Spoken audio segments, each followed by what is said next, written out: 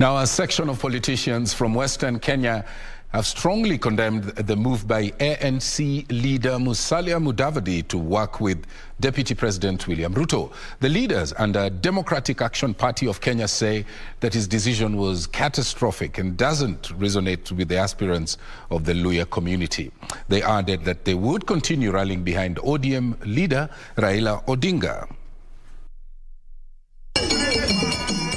On Monday, the Democratic Action Party of Kenya at Chui House received defectors from ANC, including the former Speaker of the National Assembly Kenneth Marende, former Nyamira Senator Kennedy Mong'are, and Matungu Member of Parliament Peter Nabulindo.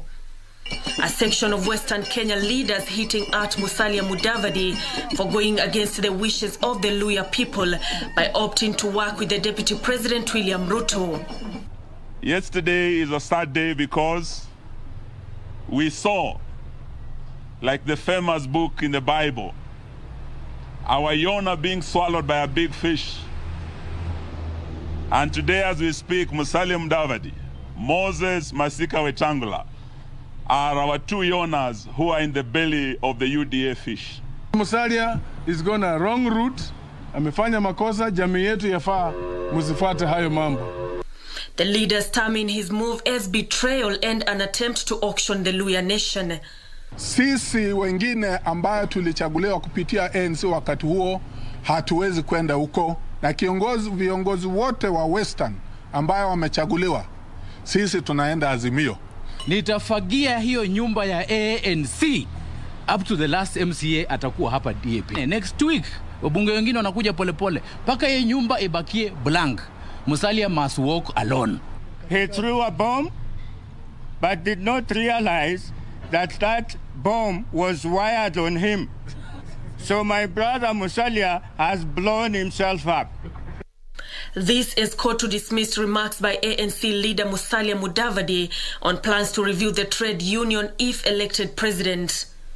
Kotu Assistant Secretary General Benson Okwaro urged Mudavadi to focus on his political journey and desist from interfering with their operations.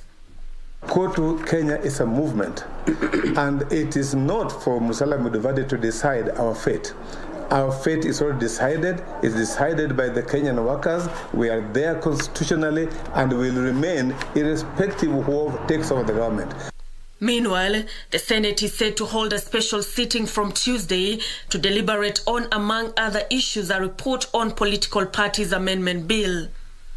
During a similar sitting held on the 11th of this month, senators committed the bill to public participation before commencing debate.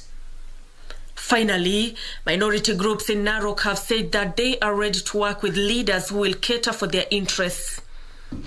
Led by their chairman Maurice Owinga, the group is calling on politicians to preach peace and unity, even as they revealed that they were open to negotiate with all the aspirants, urging on its members to register as voters to have a stake in the country's politics.